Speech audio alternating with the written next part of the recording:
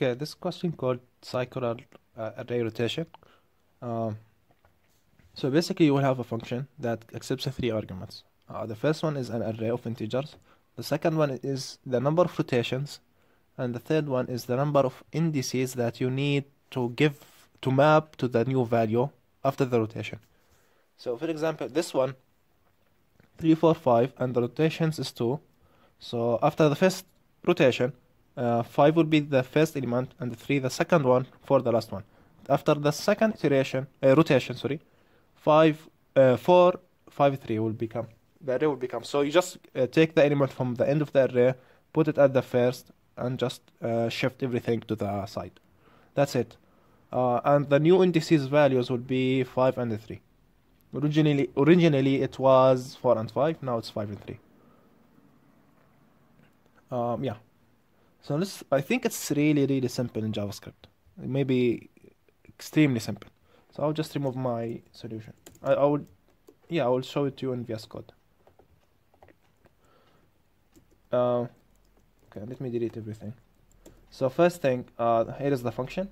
A is the array of integers. K is the number of cycles.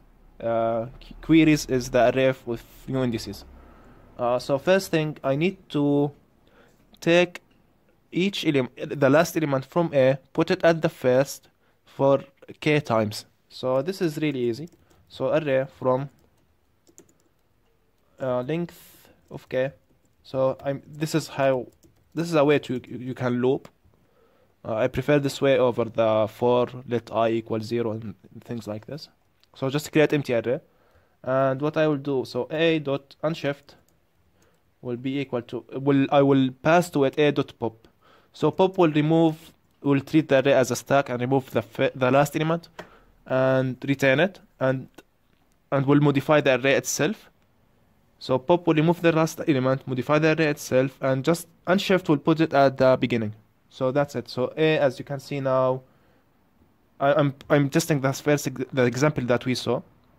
So 4, 5, 3, which is correct. And then you need to return an array of the mapped new indices. So queries dot map, and you just need to return a of I. That's it. As simple as that.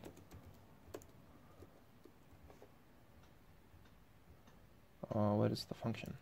So yeah, let me run it.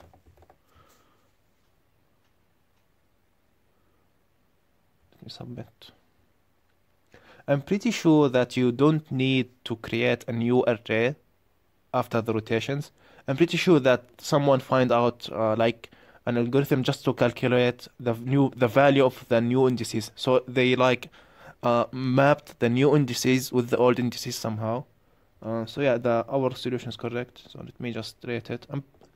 I'm pretty sure that you can find something like this here.